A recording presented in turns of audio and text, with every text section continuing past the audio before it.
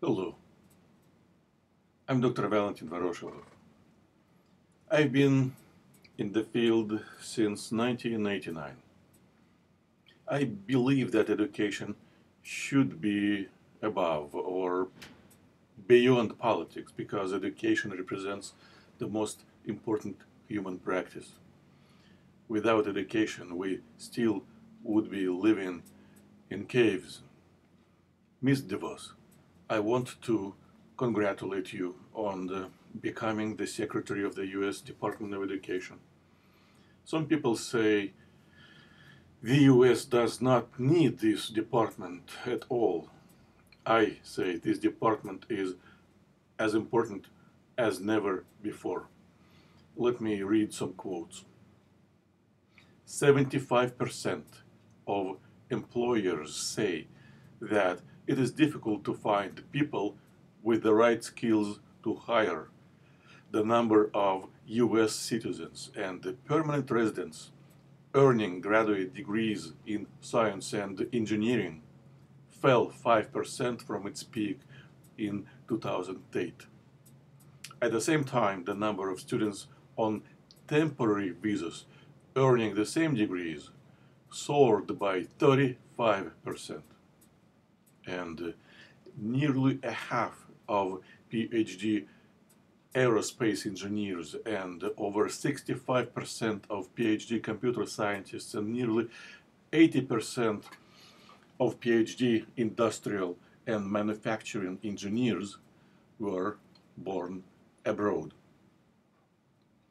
It is one thing if you have 100 vacancies and you have 100 applicants of a foreign origin and you have 100 domestic applicants. In this case, businesses are searching for the best talent between competing professionals of a different origin. But when you have 100 vacancies, 100 applicants of a foreign origin, and zero qualified domestic applicants, it is a clear sign that the system does not work the way it should.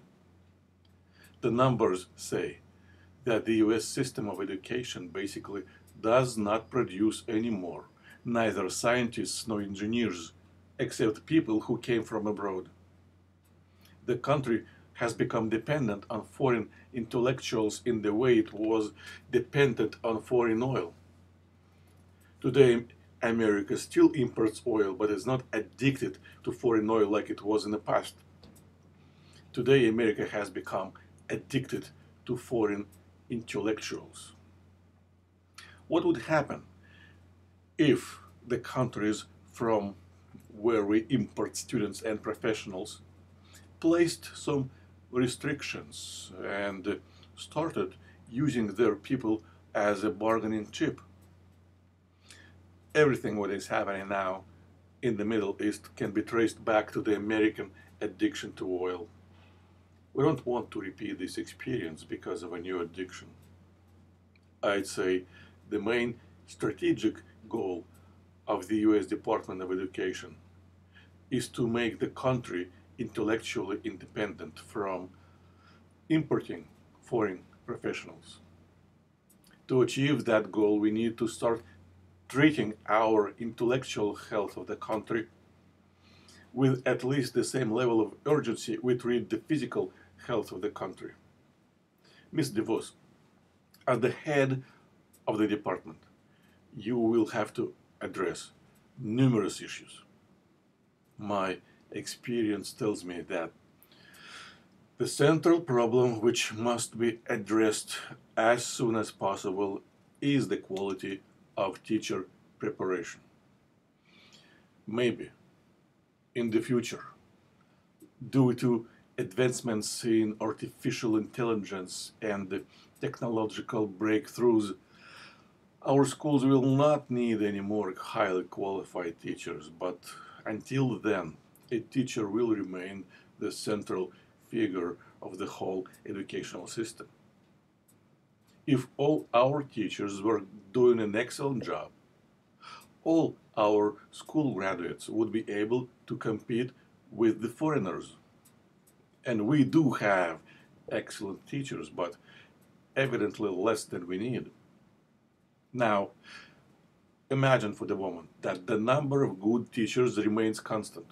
In that case, it doesn't matter whether those teachers work in a regular public school or in a charter school or even in a private school, they still will be able to teach roughly the same number of students, just at different locations. If we are going to make decisions which only affect a distribution of teachers, redistributing good teachers between different entities of the system without increasing the number of good teachers will not solve our current problems in education.